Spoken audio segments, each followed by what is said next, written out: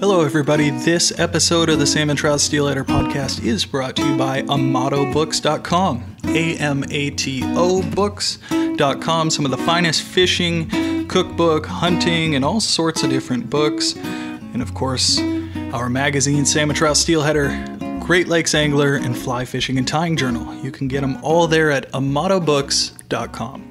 Well, thanks again for tuning in, and if you would not mind, please make sure that you have subscribed on whatever format you're choosing to listen on. And also, we love to see your comments, so if you could leave comments below on anything that you would like to mention, or any questions you might have, or any future topics for the Salmon Trout Steelheader podcast, please leave those comments below.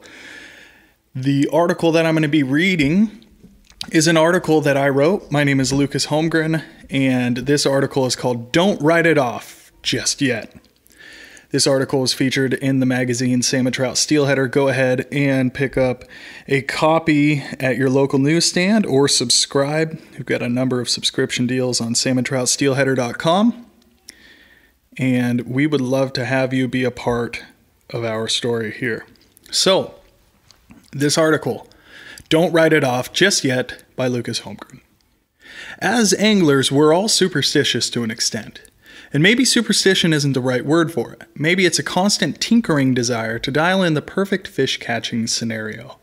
Maybe it's a deep fear of ruining our chances due to one bad apple in our setup. This kind of attention to detail is key in developing yourself as an angler. It can help you to recognize patterns and avoid pitfalls to catch more fish. This desire to get it just right in order to catch the maximum number of fish must be guarded against the wrong assumptions. Whether or not we say, I'm just here for the experience, or I just want to get out on the river, let's be honest, every angler wants to catch a fish or two. Ideally, we'd like to have opportunities to catch fish, and there is something satisfying about finishing up a day of fishing with success. It is a tough pill to swallow when you work really hard, do lots of preparation, and go home without a bite. So what do we blame when that happens? Jumping to conclusions. I've heard it so many times before. Oh, I fished those shrimp all day and didn't get a single bite. Or we sat in the slot the entire tide and got zero action. Or those jigs don't work here. Our success measurement is determined by a pretty simple result. Did we get bit, and what happened after that?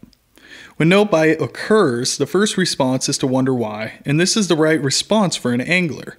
But it is unwise to quickly blame one factor without considering them all. Now, on a year of incredible fishing, you will get people swearing by certain baits and techniques. And yet, if it had been a bad year of fish numbers, those same people may be cursing those same techniques. So was it your bait? Was there any fish there? Were they in a biting mood? I'm going to give an example of a time that I jumped to a wrong conclusion. I had a specific color of pink worm that was not actually pink in any way, shape, or form. I had tried it on 2 trips and lost confidence in it. Mind you, I didn't get a fish on any other color of worm. And I only got 1 steelhead in both of the trips, and that steelhead came on a spoon. Despite this, I put that color away and never tried it again. 2 years later, I'm riding in a drift boat with a guide by the name of Keith Johnson, and he spills the beans about an ultra-effective worm, one that he's been hammering steelhead on, summer and winter steelhead. This worm was the exact one that I had written off and lost confidence in. Now, my mistake was losing confidence in a lure that hadn't even been given a proper shot. For this reason, I recommend when you're trying a new bait, run that bait through the hole first, and then follow it up with a proven killer. Years ago, a friend by the name of Lonnie Brooks was trying out a brand of spinners that is actually no longer in production. Now, he was fishing them religiously, and he wasn't getting bit. But he was also running jigs and worms and catching a fair amount of fish. He wondered, is it just the spinner bite? Or is it this spinner in general? So, he followed up that spinner with another spinner that he had caught multiple fish on. And in the very first hole that he did that, he got a fish. Now, would the spinners that he was trying out ever work? Perhaps, but he'd given them enough of a shot in the exact same circumstances up against a proven spinner to decide to stick with what he already knew worked. So let's talk about bite factors. Number 1, is there fish present? This is the absolute, beyond all shadow of a doubt, most important factor of all. I myself would call this a 100% factor. If every other thing in your situation is absolutely perfect, it doesn't mean a thing if there is no fish where you are fishing. You must choose the time and place correctly where fish are present if you are to have any success, really. Some of the finest, most consistent anglers I know of are ultra specific about choosing when and where they fish. You cannot rely on expert presentation alone. Knowing migration patterns, seasonal timing, and population levels all come into effect here.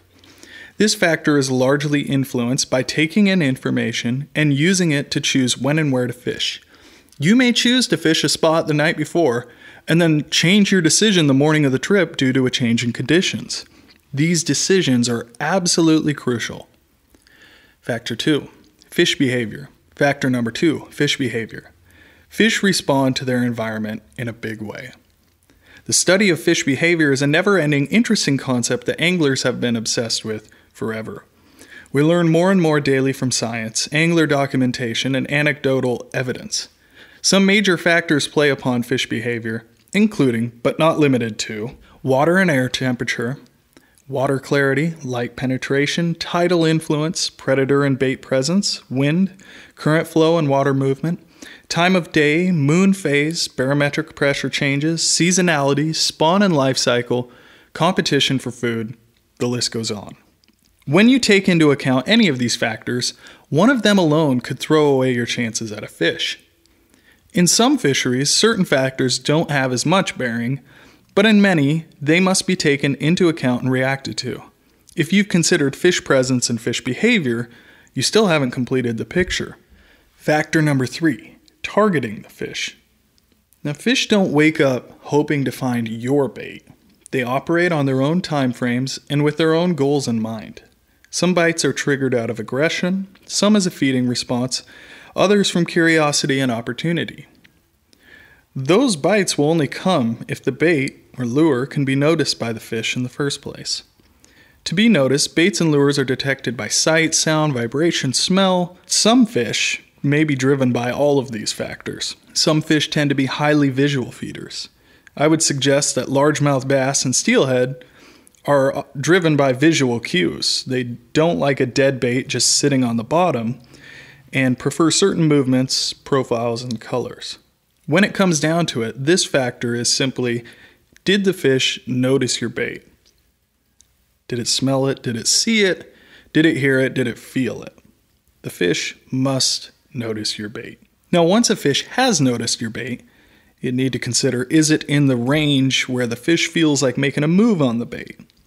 And now is when the bait actually matters. Now is when the presentation matters. Now is when your angling skills, so to speak, will be a factor. When the fish has a solid choice on whether to bite your bait or not, now you should actually start considering, is it my bait? Is it the way I'm presenting it? Should I try something else? The right bait at the right time in front of the right fish will produce. So, have you lined up all of the factors? Before you claim that a certain bait, leader, weight size, float, rattle, wobble, or spin doesn't work, consider if they were even given a fair shake in the process. Perhaps you got one bite all day. You ran a specific plug for 2 hours while sitting on anchor in one slot. You decided to change the plug after the second hour, and then 3 more hours later you got bit by a beautiful steelhead and brought it into the boat, pleased as punch with your plug. So, was it the plug? Or was it simply that by the 5th hour, the right fish in the right mood swam up and saw your presentation? It's hard to know. But here is one thing you do know. It worked. Fish don't lie, and that is a great sign. However, before you claim that the previous plug didn't work, it may be wise to test it again in another situation. We can start drawing conclusions after weighing multiple factors, and the best way to do this is with a good network of anglers. If you are out trolling baits with 40 other boats and everyone is only fishing herring, resulting in 15 fish, is it safe to say that anchovies or spinners would not have worked that day? If there was an equal spread of herring, anchovies, and spinners, and 13 of those fish came on herring with only 2 on the other baits, Now we can start making some claims about the bite that day. Ultimately, you want to go with confidence. Ultimately, you want to go with what you're confident in.